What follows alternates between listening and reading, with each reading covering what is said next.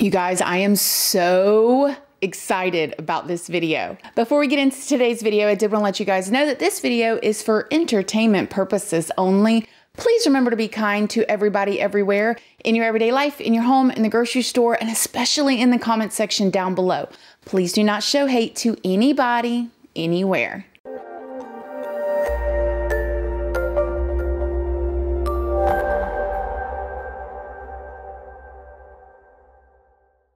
Good morning, my lovelies, my beauties, my friends. My name is Christina and welcome to my channel. If you're new here, thank you so much for clicking on this video. I really hope that you will subscribe, stick around, take a chance in hearing some things that I have to say. And if you are a returning subscriber, y'all already know, y'all are my babies. So good morning, good morning, good morning. How is everybody doing today? I hope you all are having an amazing day.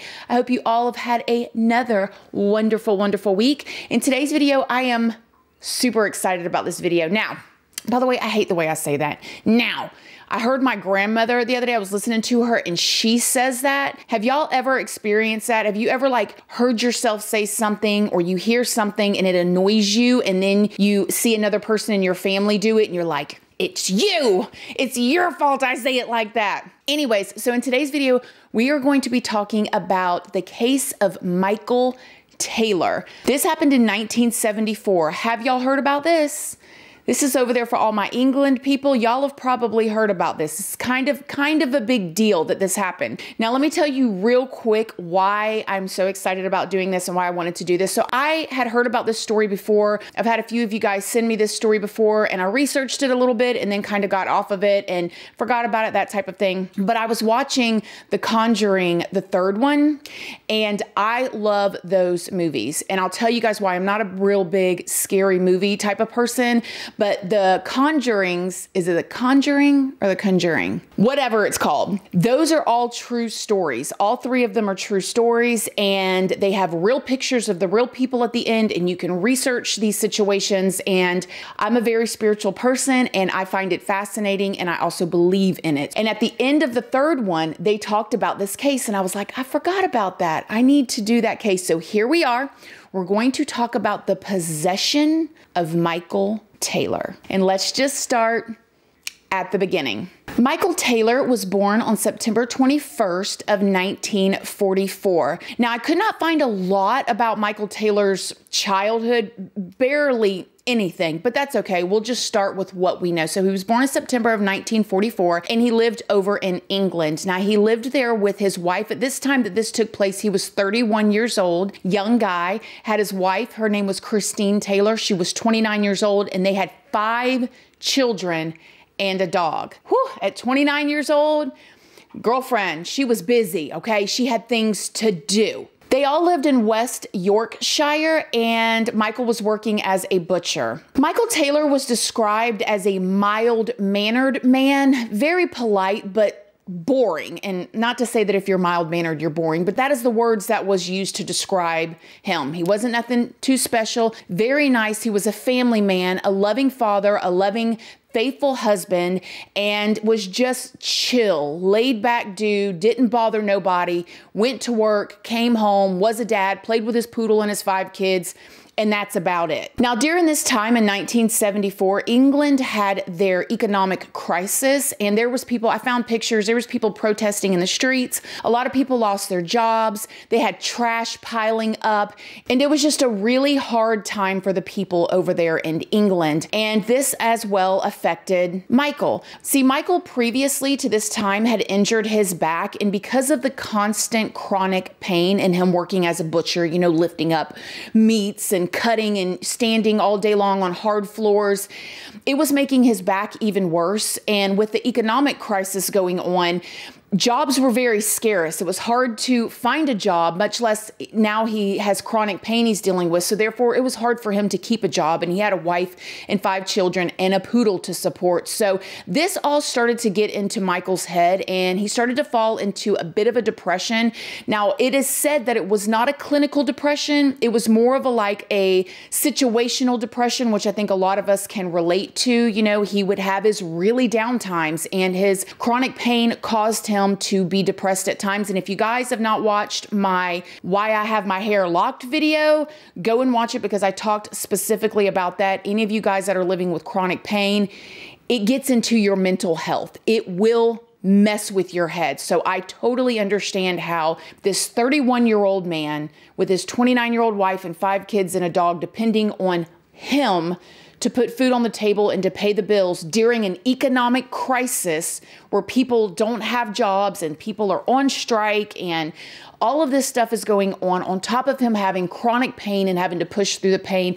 He was dealing with a lot. Now, also during this time in England, Christianity and faith was a big deal. Like, you needed to go to church. Everybody went to church. If you didn't go to church, people was looking at you. Okay, Michael and Christine, they ain't going to church. Wonder what they're doing. That type of thing. Well, Michael and Christine and the kids had tried to find different churches, and they always found that all the churches that they went to, they were very like stiff and very repetitive, super, religious practices, and they just never found a place where they fit in and felt comfortable. And so they would go every now and then just because it was the socially acceptable thing to do, but they were not devoted to any church. One day, one of their neighbors, her name was Barbara, kind of saw what was going on with Michael, saw the change in the family dynamic, knew that they were in hard times, and she went over to Michael and Christine's house and she said, listen, I have found this new little church. It is a small church. It's like a little family environment. You guys are going to love the pastor. She's a young woman and it's very vibrant and alive and charismatic, and just come one time and see if it helps you out. Because she was thinking it would help him with his, depression and, getting him out of the house and being filled with some Jesus, right? Her intentions were very good. And the couple decided, what do we got to lose? We'll go check it out.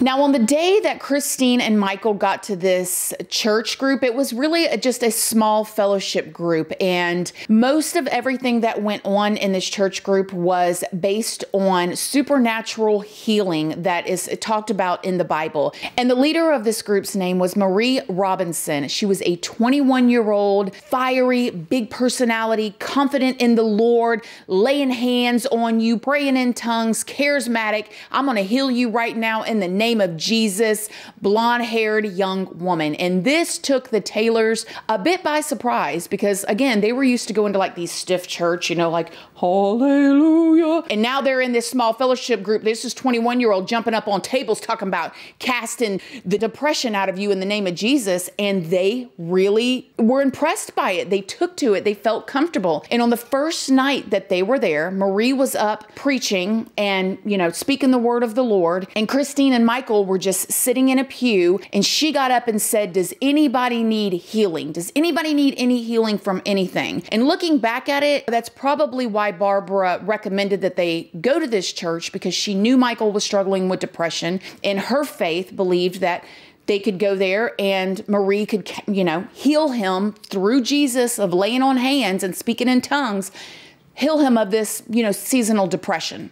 Okay. So when Marie jumped up and said, hey, who needs healing? Michael shot his hand up, honey. He was like, help me. I don't know if he said that, but he shot his hands up. Well, as she pointed him out, Marie started walking towards Michael, and Michael started walking towards Marie. Marie, while she was on her way to Michael, she saw a little old lady sitting in the pew, just crying with her head down, just crying, crying, crying. The little old lady's name was Mavis Smith, and nobody ever found out exactly why she was crying, but Marie stopped right there on the way to Michael and put her hands on Miss Mavis and started praying and speaking in tongues over her to heal her. And Michael, who was on his way to Marie, stopped right there in the middle of the church, dropped to his knees, put his hands in the air, and just started speaking in tongues. And he was speaking, if you guys have never heard somebody speak in tongues, he was just going, wild with it. I don't know what word to describe it because it's not wild. You know what I mean? He was just speaking in tongues. And the whole congregation was surprised because they've never seen anybody do that. I have actually never seen anybody do that either on their very first time in church. And they just drop to their knees and start speaking in tongues. However, Marie thought, wow, like he is filled with the Holy Ghost. He is spiritually led. Let me get over to him. And the reason why he was actually walking up to her was not because of his seasonal depression. It was because of his back pain. He was desperately trying to get healed from his back pain, because if his back pain would go away, in his mind, everything else was going to go away too. When the Taylors left that day, they were completely converted and all in. So much all in that they started hosting the fellowship groups in their home.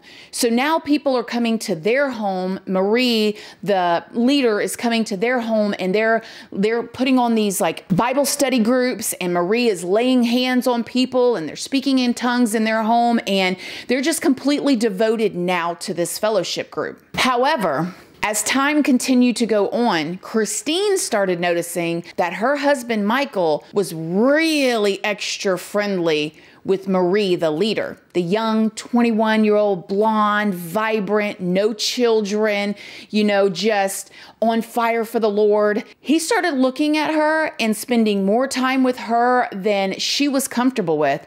And Christine also felt like Marie, the leader, she wasn't pushing back on it. She was rolling with it with him. And as a matter of fact, it was later said that Michael and Marie would stay up all night long, praying and talking about things and talking about, the things of God. As far as Christine knew, they could have been talking about anything, but that's what she would say. Marie would come over and they would stay up till 2, 3 o'clock in the morning. Marie's not up there to put all 5 kids to bed, fed the dog, cleaned the kitchen, wiping her hands on her apron, mopping the floors. And he's in there till 1, 2, 3, 4 o'clock in the morning with Marie. Okay. Now, first and second night, she was like, okay, I get it. Praise the Lord. By the 5th, 6th, 7th night, she's like, hold up now. You about to need Jesus, ma'am, if you don't get up out my house away from my husband. You know what I mean? No, I'm just kidding. But she started getting very, very uncomfortable with it. And it started to build in her. And she was about ready to explode. During this time, also, the Taylors found out that Marie, the leader, was not just into healing people. She also had a very strong pull to the dark side of things. And by dark side of things, we're talking about like exorcisms, demonic spirits, demonic forces, all of that. And the more that they got to know Marie, they got to realize that she was really like on fire for people that were possessed and fascinated about demons and being able to cast them out. And it is also said that Marie, this was actually kind of turning into a cult is what the rumor was. But Marie was way more impressed by the power aspect of it. I mean, everybody looked at her like, she is so powerful. She can heal you. She can see demons. Demons are afraid of her.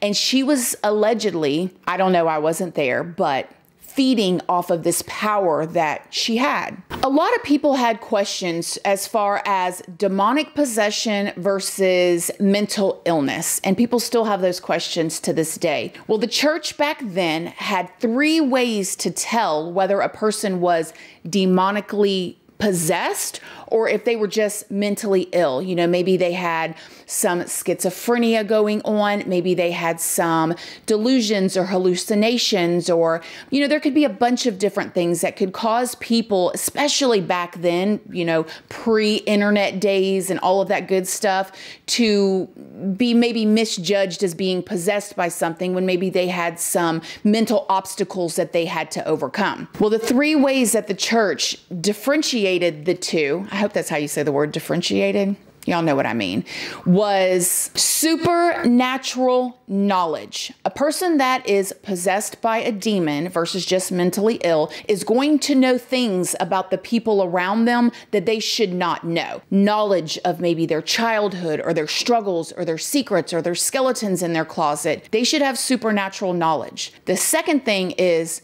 supernatural strength. A person that is possessed versus just mentally ill is going to have supernatural strength. I mean, you've seen it on TV. They can flip a table. They can burst chains off of them. They can just do things that an average person would not be able to do. And the third way to distinguish the two, according to the church back then, was language. A person that is possessed versus a person that was just mentally ill is going to know a language or be able to speak different languages that they've never known, never studied, didn't know prior to the possession. So those three things: supernatural strength, supernatural knowledge, and language. There was definitely a method to what the church was doing, and I'm really glad of that, because I always wonder those things too and wonder how they distinguish the two, and they have ways to distinguish the two. Okay, let's keep going. One night, while the Taylors and the rest of the fellowship group were having another one of their services, that same lady Mavis, who was crying in the very beginning that I was telling you guys about, she started crying again. I mean, she was just sitting there crying to herself, just tears rolling down. And Marie jumped up and let everybody know that she needed a deliverance. She was obviously possessed by a demon, and she needed deliverance right then and there in the Taylor's home, and she was going to do it. Marie started yelling at her, speaking in tongues, casting the demons out, and just getting in Mavis's face in order to cast this evil out of her. When she did, Mavis, the little old lady, started thrashing and throwing herself around and growling and yelling, and the people in the party held her down, and Marie continued to lay hands on her and just cast the demons out of her. The more that Marie continued to lay hands on her, the more that Mavis began to growl and gnaw and try to fight and spit. Well, Marie just moved on from her and started praying over somebody else.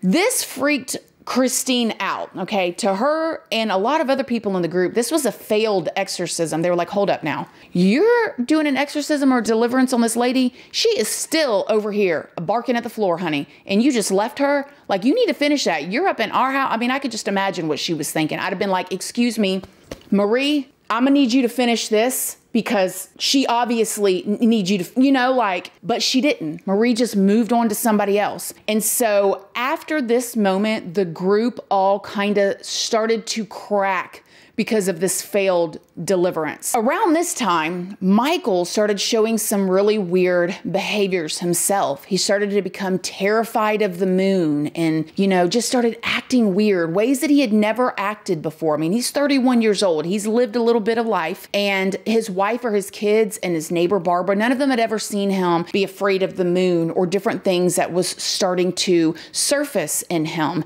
But also during this time, he was spending a lot of extra time with Marie, the leader. While he was spending all this extra time continuously with Marie, Christine would say, and other people that knew him would say, he went from being a loving, faithful, devoted, chill husband to very irritable, angry, not wanting to, isolated from the family, that type of thing. Well, I told you guys before, Christine was already, it was building in her, honey. She was ready to absolutely explode, and that day came. One night, while they were all at a fellowship group at the Taylor's home, yet again, Christine stood straight up, honey, and she called them out in front of the whole entire group. She was like, what y'all are doing is wrong.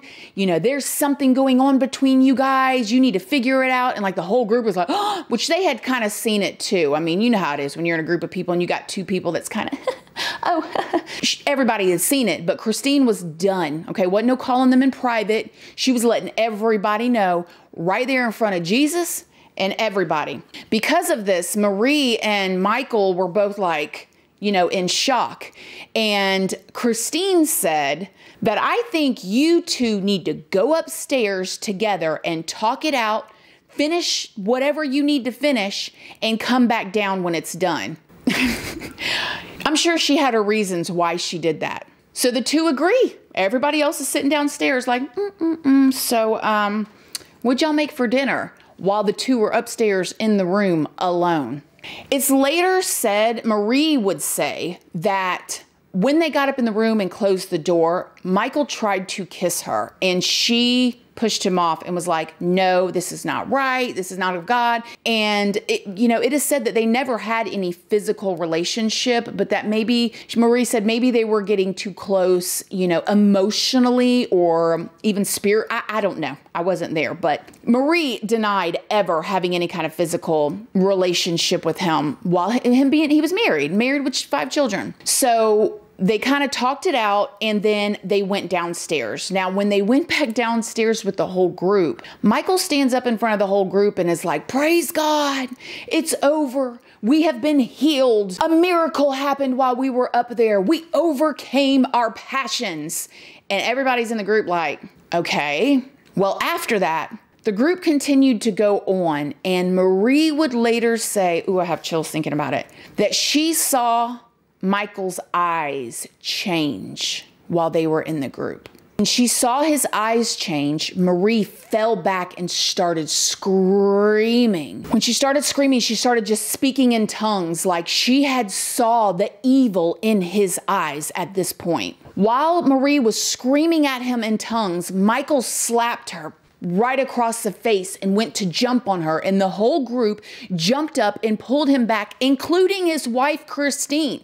They are holding him back, and he is trying to go after her. Marie cowered in the corner and started saying, Jesus, Jesus, Jesus, Jesus, Jesus, Jesus, over and over and over again, like she had obviously seen something that freaked her out in a way that she had never seen it before. Michael eventually came to his senses.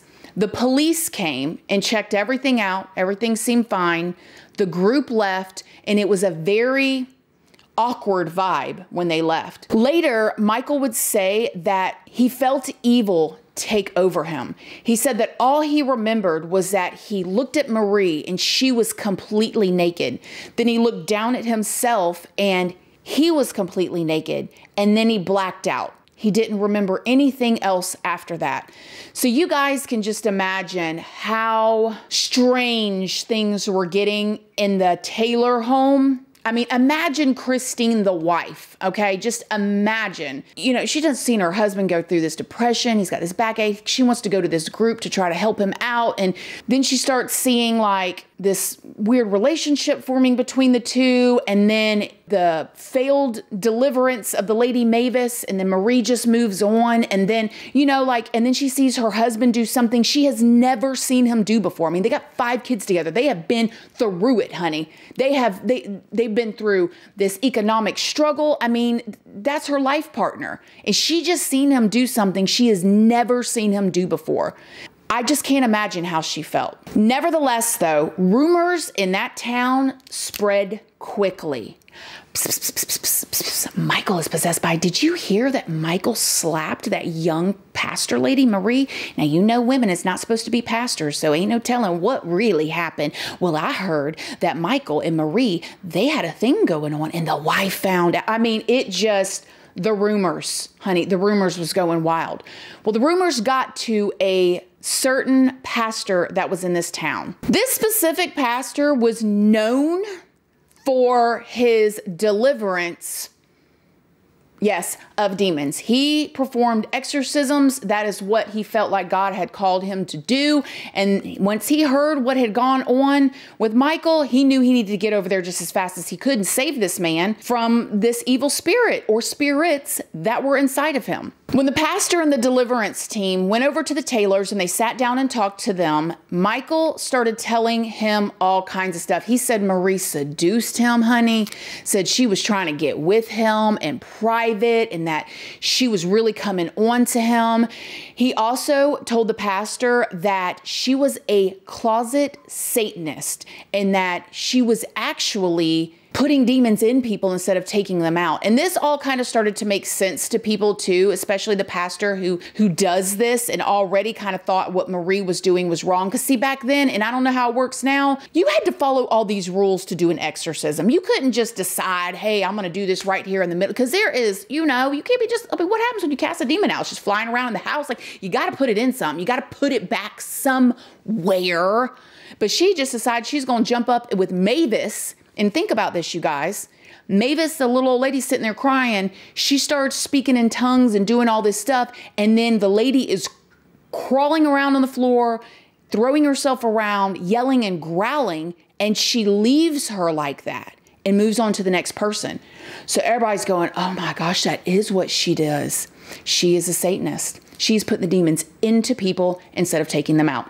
We figured her out. Now we know. The pastor sat there and listened and he thought, okay, I believe everything you're saying. I'm going to go see what I can figure out and see what I can do.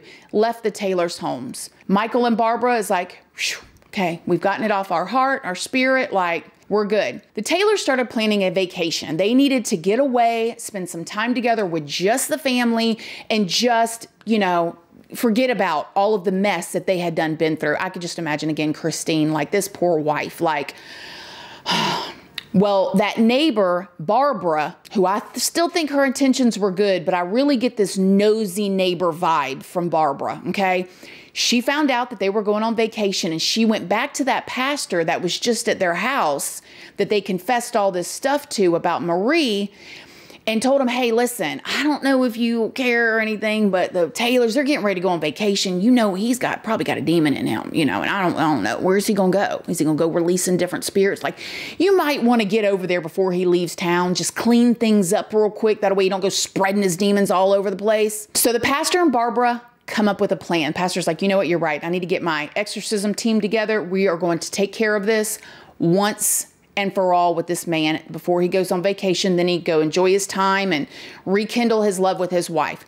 So they come up with this plan that Barbara is going to tell the Taylors that they need to go see that pastor just real quick before they leave. Like just you need to go over here real quick. It's not going to take you long. He wants to see you, probably give you something, you know, a little bit of grape juice in a cup, put some bread on your tongue, and you're going to be good. You're going to have the best vacation ever. And the Taylors are like, okay, fine. I trust this guy. Sounds good. So they get together, Christine and Michael, and they go over. Now, when they go over to where the pastor is, they did not realize that he was going to have his whole exorcism team there and pretty much ambush them like, you know, you need to have this. And he's like, no, I don't know. You know, I don't think there's anything in me. I'm fine. And they basically were just like, yes, you need to. Remember, you guys, this is 1974. Things were much different then. Like, he felt like he had to go along with it. And you know what? Maybe he did have something in him. I mean, he hauled off and slapped this lady. So here we go. We're going to do an exorcism before we leave to go on vacation. On the night of October 5th of 1974 was when it really started to hit the fan. This exorcism team, I got the creeps thinking about this, you guys, started to perform an exorcism on Michael Taylor. Now, when they did, he started to seem to be possessed. He was throwing himself around. He was growling. He was punching people in the face. He had to be held down. I mean, they were throwing holy water on him. They was all taking turns just casting it out, casting the demons out. And it is later said that they casted out 40 demons in Michael that night. Now, they were going down the list of different demons to cast out, okay? They cast out the demon of incest, of blasphemy, of theft, you know, of whatever, all of those demons, okay? Well, they went at it for 8 hours. And then we're not talking about we're just standing there praying for 8 hours, which, have you ever sat through a 5-minute prayer? That feels like a really long time. Totally worth it, because God is amazing. We love you, Jesus. But it just feels like in our time, a very long time. Okay, we're talking 8 hours of this. All while Michael is fighting them, spitting, foaming at the mouth, like really looking like he's got some demons inside of him. Well, they got too tired, and the pastor said, listen, we need to finish this. I need to give my team a break. They need to go home and get a little bit of rest, and we will finish it tomorrow. We only got 3 more demons, honey. We got 3 more to cast out. We done casted out 40, and then we'll do those tomorrow. Well, those 3 demons that he left in were the demons of insanity, anger, and murder. Now, mind you, while they were doing these exorcisms and they were casting out these 40 demons, they were shoving, you know, crosses in his mouth. They said he was confessing to sins that he never even committed before. I don't know what they were thinking. I would love to sit down with that pastor and say, like, what were you thinking when he was confessing to climbing a building with his toes and bursting a window with his forehead, and he never did that? Like, I want to know what y'all were thinking. Were you thinking it was the demons that did it and he doesn't remember? Like, I have questions. But nevertheless, I mean, this was a full-on, I can't imagine how exhausted Michael's physical body was, much less the other people. But when they decided to take a break until the next morning to cast out these last 3 demons, one of the exorcism team ladies stood up and said, listen, we need to finish this tonight, because if we don't finish this tonight, Christine is going to be killed. And everybody's like, no, we've cast out 40 of the demons. The other 3 demons are probably taking a nap. Like, they're going to be fine until tomorrow till we get them out of here. And this lady was like, no, but listen, I have seen a vision, and Christine, his wife, is going to be killed if you do not cast them out. For whatever reason, the rest of the team, who were tired, decided they were still going to take a break. Somehow, some way, I guess they got Michael calmed down enough to send him home with his wife, Christine. Well, Christine and Michael get back to their home. Christine gets a hold of the 5 children's grandparents and sends them over to the grandparents' house. That way, her and Michael can rest, get themselves together, because, I mean, they got a busy week ahead of them. They got to cast out these last 3 demons, okay? And then they got to go on vacation. I mean, this is an exhausting event. 2 hours after Christine sent the kids to their grandparents' house, something came over Michael. He stripped completely naked and started running around the house, talking, looking very possessed. Christine, who had obviously been through the ringer, is freaking out, looking at her husband, butt naked, going wild, speaking all kinds of crazy mess. And he went up to his wife, you guys, with his bare hands, reached into her mouth and pulled out her tongue, dislocated it from her body. When this happened, the blood was coming into her mouth. She fell to the ground and she began to choke on her own blood, okay? Then he reached into her eyes and gouged out her eyeballs. Then it is said that he began to rip the flesh from her face with his bare hands, slinging pieces of her face skin all over the place. At this point, she's dying. She is suffocating and drowning in her own blood because of her tongue. It is said that he had ripped so much of her skin and her face off that you could see her skull. Then he went to the dog and began to snatch the limbs off of the dog with his bare hands. He choked the dog and he pulled the tongue of the dog out and gouged the eyes out of the sockets as well. It was a bloody, horrible mess. Then he began to wander outside naked. Now, he was wandering down the streets butt naked, completely covered in blood, when 911 started getting calls. The calls from 911 were stating that there was a man who did not seem well, that was naked, covered in red paint, wandering around outside. Well, when the cops got to him, they found Michael in the fetal position, and they recognized right away that this was not paint, that this was blood. I mean, they could tell the difference immediately. And they said that while he was in the fetal position, completely covered in blood, he was screaming, "This is the blood of Satan. This is the blood of Satan." They were able to restrain him and take him in. Eventually, he was put under arrest when it was found out what had happened. I heard different things and read parts of like where an investigator spoke out. One of the investigators that actually went to the house, I mean, they saw him and covered in blood, but they did not know whose blood it was. Was it his blood? Was it somebody else's blood?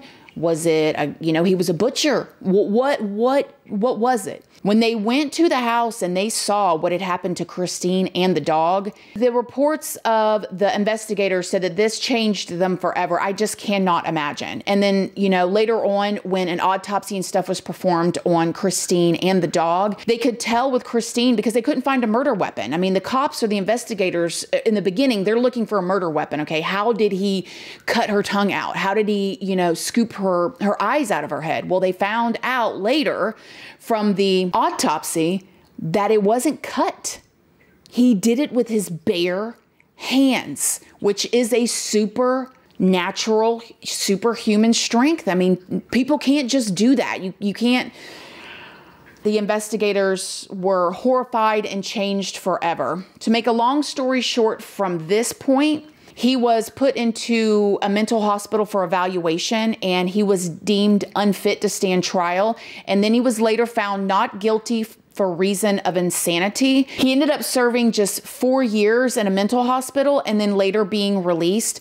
After that, though, he didn't have like a joyous life or an easy time. He was very suicidal. It was said that he tried to take his own life many times. He injured his back even further because he jumped off of a bridge at one point and he was just never the same after that. Now, different people in court said different things. There were, the church, nobody from the church was held responsible for any of this. After this, a bunch of rules for exorcism were put in place though. However, like probably can we finish it all the way out? You know, that one woman that was in the exorcism team came up and said, I told them that that demon of murder was going to kill the wife, and they all decided they need to go home and take a nap. Could you imagine being in court and hearing that? Like, somebody needs to be held responsible too here. Like, you guys, if you really believe what you're doing, okay, if you really believe this, that you are tapped into the spiritual world, and I absolutely believe in the spiritual world and all of that, but I'm talking about them, why in your right mind would you not finish? You know, I don't know. Try not to be too judgmental, but like, poor Christine, that woman had went through it. However, a psychologist came up and testified in court and said, because there was two different things. There was people very much from the church and the spiritual realm that said, no, this is real. This really happened. He was possessed by a demon, okay? A psychologist came up and said that what he had went through the night before with the 8 hours of the exorcism and basically what they consider, the psychologists consider to be mental abuse, some physical abuse. I mean, shoving crosses in a person's mouth if they weren't possessed will kind of make you feel some type of way. You know what I'm saying? Like, but nevertheless, he said that he had a psychotic break because of the 8 hours of mental abuse and physical abuse. And that made me think, if that is true, which I don't know. However, again, you guys know what I believe. I'm not going to keep saying it over and over again. I'm not taking anything away from the spiritual realm because I know it's real. But if what he said was true, if this man had a psychotic break from 8 hours of emotional, mental, and physical abuse, what does that say for children that are raised in environments where they are being yelled at and, you know, talked about and things spoken over them, you know, for years. And then they grow up and they act a certain way. What does that say about that? If what he said is true, I mean, why isn't this on every single news channel? You know what I mean? That would really made me think about it. If people really believed that 8 hours of that would make somebody snap to the point that they gouge their wife's eyes out and rip her tongue out while she chokes on her own, drowns on her own blood for just 8 hours. What about 18 years? What about 2 years? What about 1 year? I don't know. What do you guys think? You guys, I always give you guys my opinions at the end. I don't know. I definitely believe that this could be exactly what they say it is. I definitely believe it could have been demonic possession. I definitely believe that Marie could have been, you know, placing things in people. And then I also believe that it could have been some or underlying, you know, mental disorder. And then he snapped. I do lean more towards the spiritual side of it, though. I will say that. I know that anything's possible, but I lean more to the spiritual side of it because, one, I know it's real. It's very, very, very, very, very real. Okay. And two, the superhuman stuff that this man did, like, I mean, it ain't every day that people are ripping tongues out of people's mouths with their bare hands. You know, it's not an everyday thing. So I am 80% that I believe he was possessed and 20% that it could have been something else. So what do you guys think? Have you heard of this story? Are you interested in hearing more of these possession stories? Because this is something that I would really enjoy talking about. Let me know in the comment section down below. Thank you guys so, so much for watching this video. I love y'all. I loved doing this video, although it was sad. I pray Christina's in heaven just eating all the good food, honey, and just chilling and just laying with the lion and the lamb. And I pray that her kids are fine and they're okay and they came back from this because it had to be very difficult. Again, thank you so, so much for watching this video. Please do not forget to like it. It's a free way that you can help your girl out. And until next time, I love you guys so, so, so very much. And I'll see y'all in the next video. Bye. Love you guys. Bye. We are dreaming in the dark. We are nothing more than dust.